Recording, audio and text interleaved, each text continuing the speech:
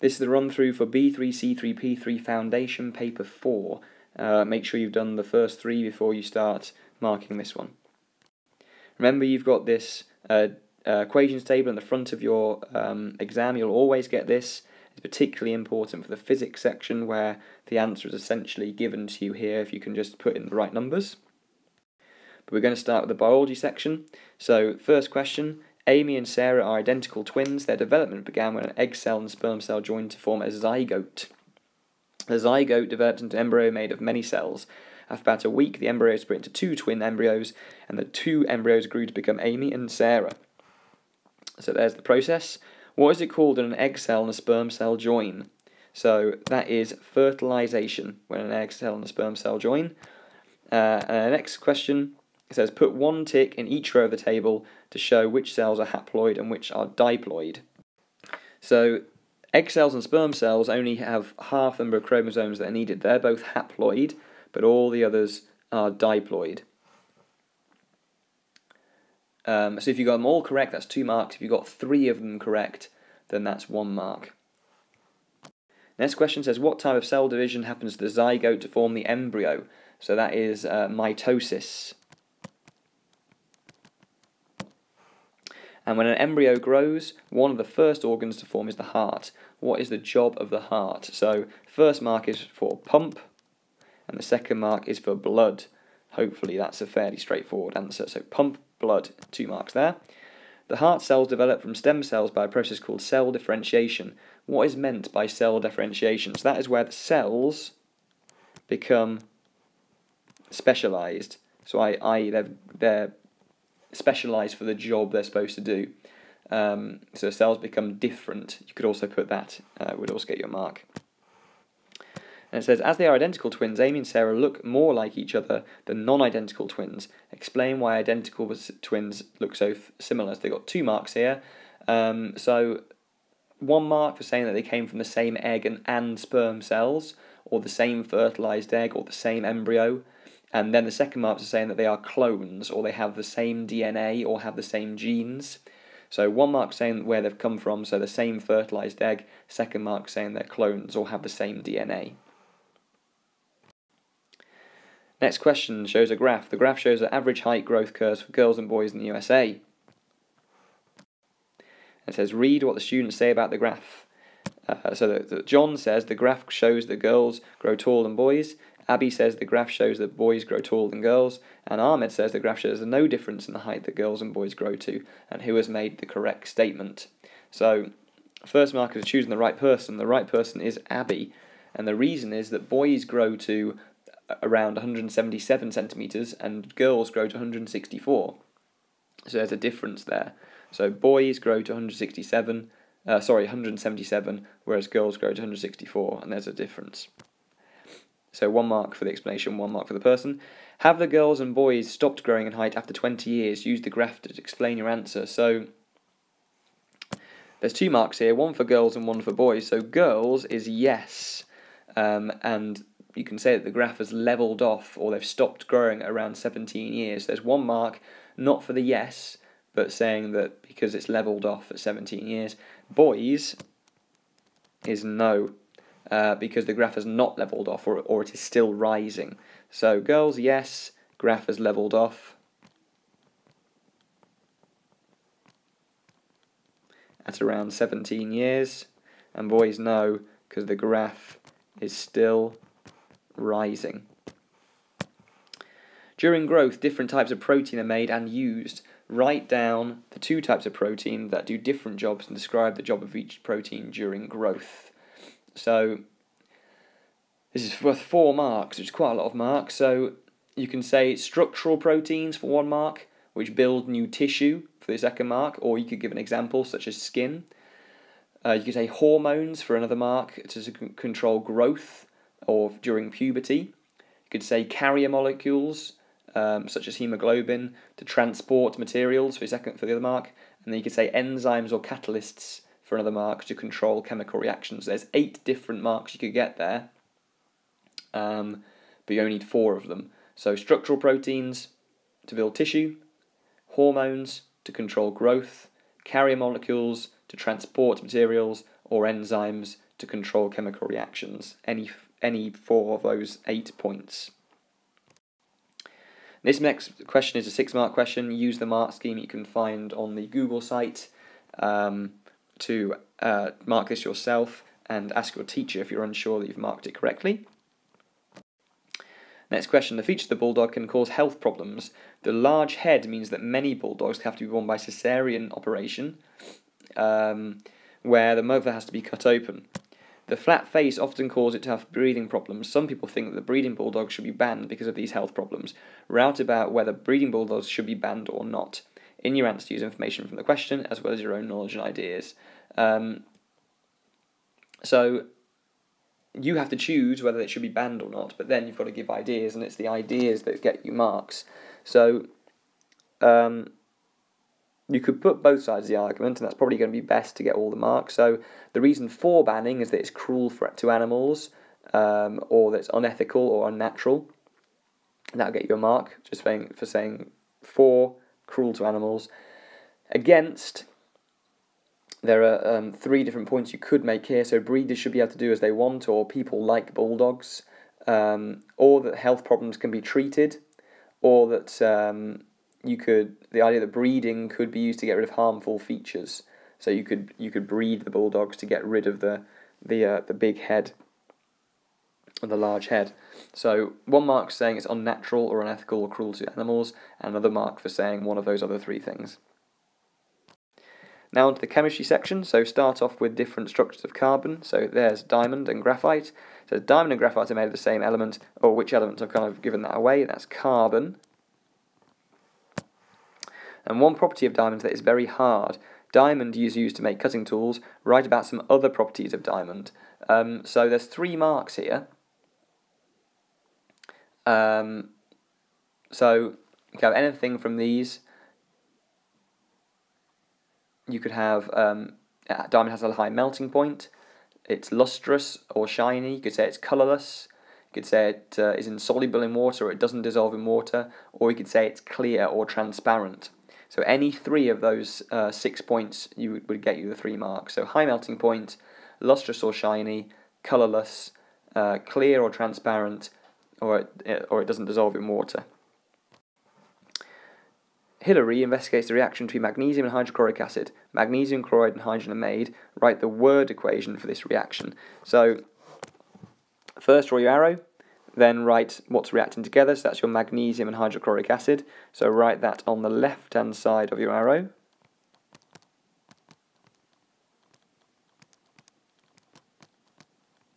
And then write what's made on the right-hand side. Sorry. So magnesium chloride plus hydrogen. So make sure you put those pluses in, otherwise you won't get the mark. Then it says, look at the diagram, it shows the apparatus she uses. Hilary measures the total volume of gas in the syringe after every 10 seconds. Look at Hilary's results. There they are. Plot these results on the graph and draw the best line through the points. The first 3 points will be plotted for you. So the last 3 points, at 40 was 48. So there. At 30, sorry I missed that one out, was 45, 44, and then at 50 it levelled off at 50, and at 60 it was also 50.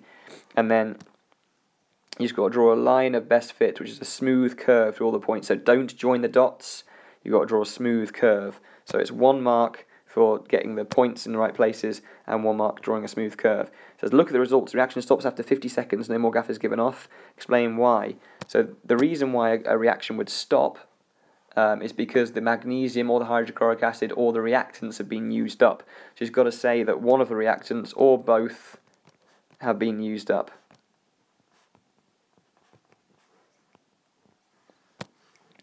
Hilary repeats the experiment. This time she uses lumps of magnesium, and the reaction is slower. Explain using the reacting particle model why the reaction is slower. So the first thing is that they haven't mentioned that this means that the surface area is smaller. So that's your first point. So surface area is smaller. And the second point is saying why that would matter. So there's less collisions. or there's less frequent collisions. Magnesium sulfate is used as a fertilizer. It also used as a medicine. Magnesium sulfate can be made in industry by a batch or a continuous process. Write about the differences between a batch process and a continuous process. So remember, a continuous process it works 24/7 and makes large amounts. So continuous process makes large amounts, or that mark can be awarded if you put it happens 24/7, and a batch process makes small amounts.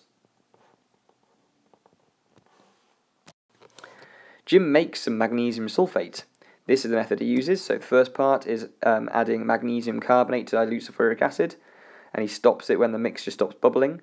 Then Jim filters the reaction mixture to remove any excess magnesium carbonate. Then he pours the magnesium sulfate solution into a crucible, and then he evaporates half the magnesium sulfate solution and leaves a concentrated solution to cool, and crystals are then made.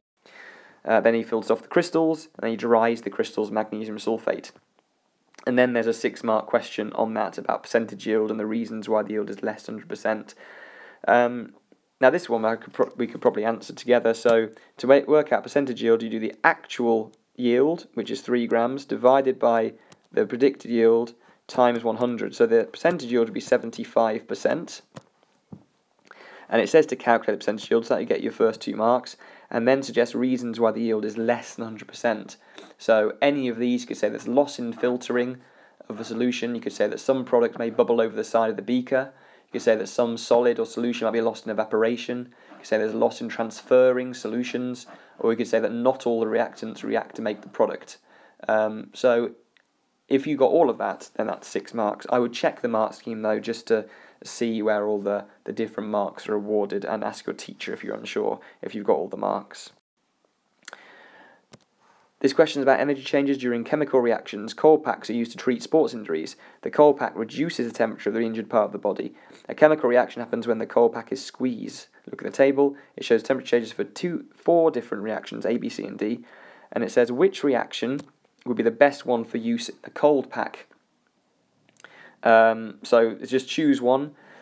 The best one would be A, because it has the biggest temperature difference and has the lowest final temperature. So A is the best one to use in your cold pack. Amy and Luke investigate 4 liquid fuels. They burn 1 gram of each liquid fuel. Look at the diagram, it shows the apparatuses they use. There it is. Which liquid fuel transfers the least energy? So there you've just got to look at the temperature differences. So the first one is 20 centigrade. Second one is 39 take away 21, which is 18.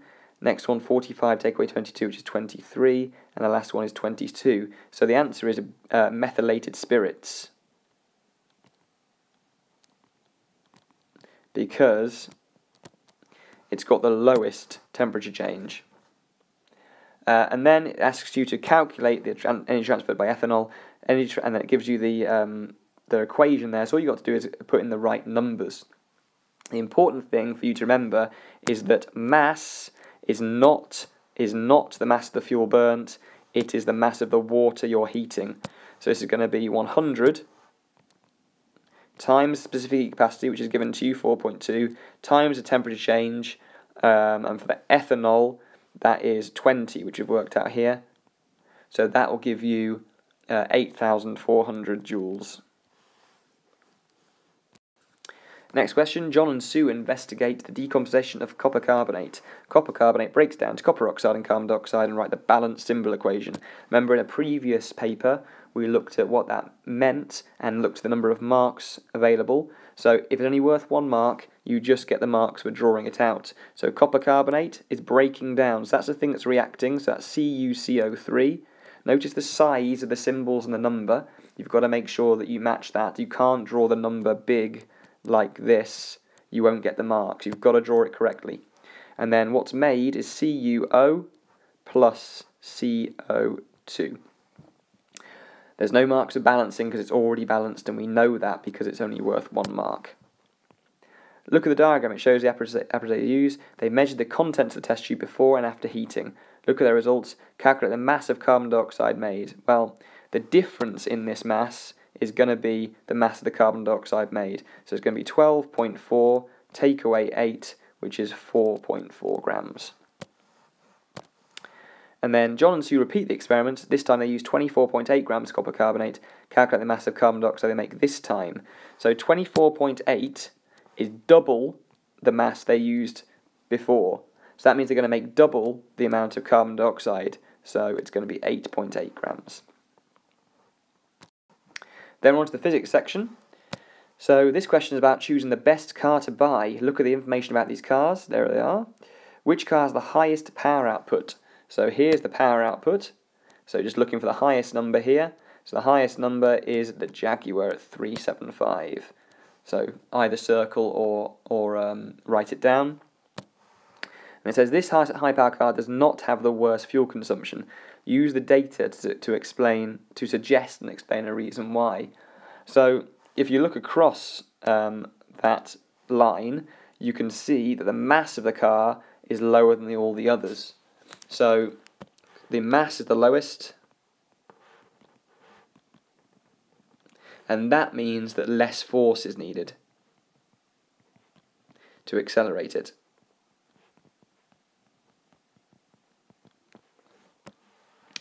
Then which car has the best fuel consumption? So here's your fuel consumption. Remember, the best one is the lowest one. You don't want to use much... hold on a second.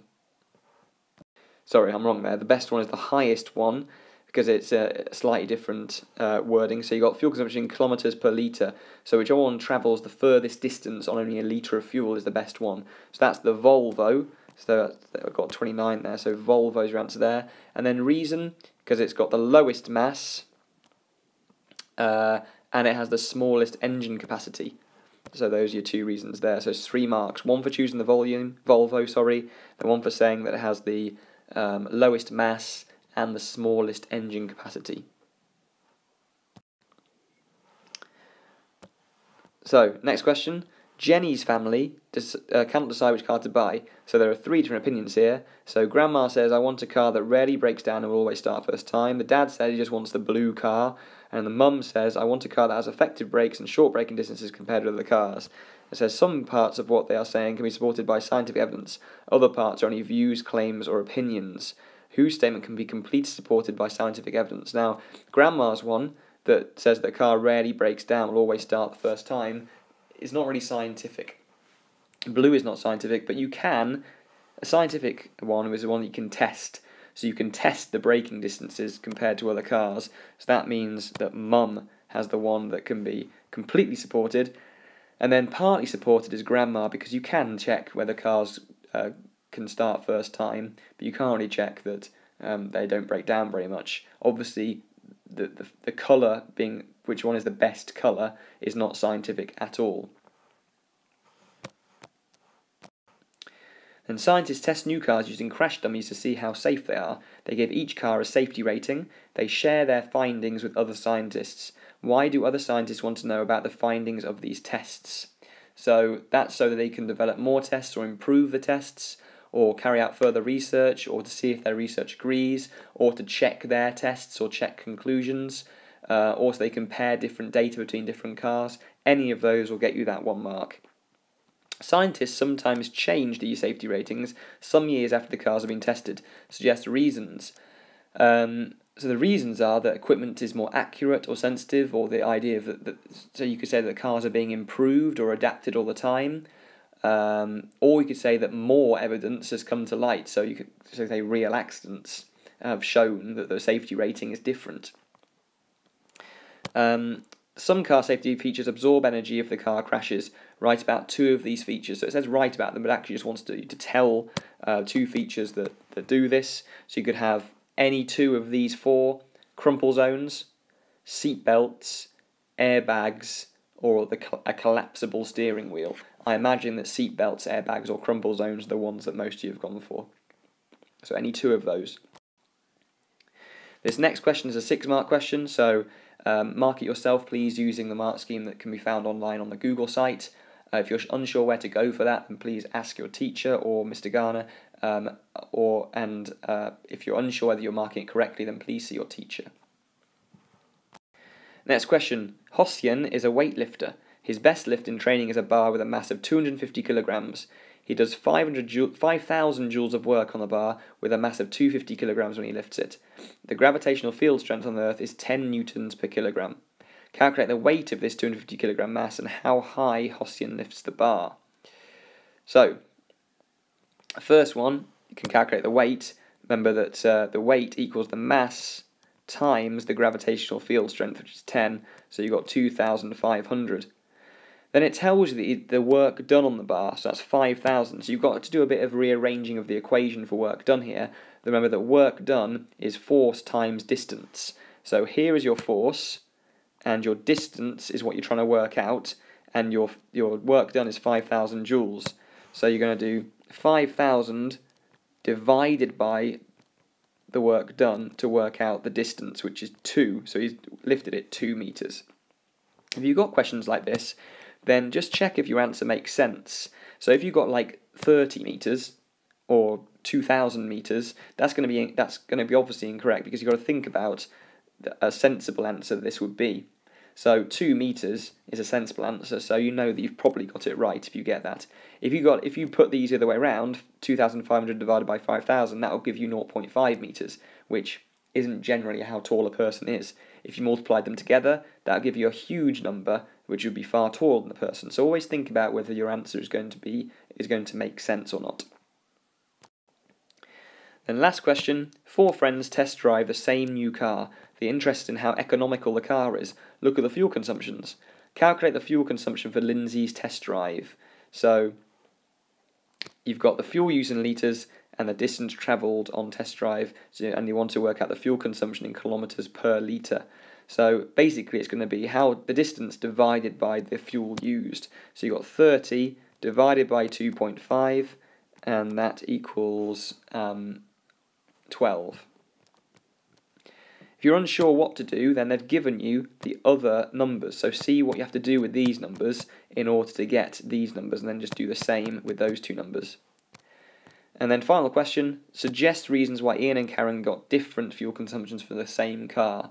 So any 2 of these points, you could say they had the windows open, you could say they had more electrics on, you could say that they were heavier, or there was a heavier load, you could say they were doing more acceleration, or they were driving faster, or you could say that there's more braking. So any 2 of those points. Add up your marks, add it to your poster, and hopefully they are increasing as we're going along.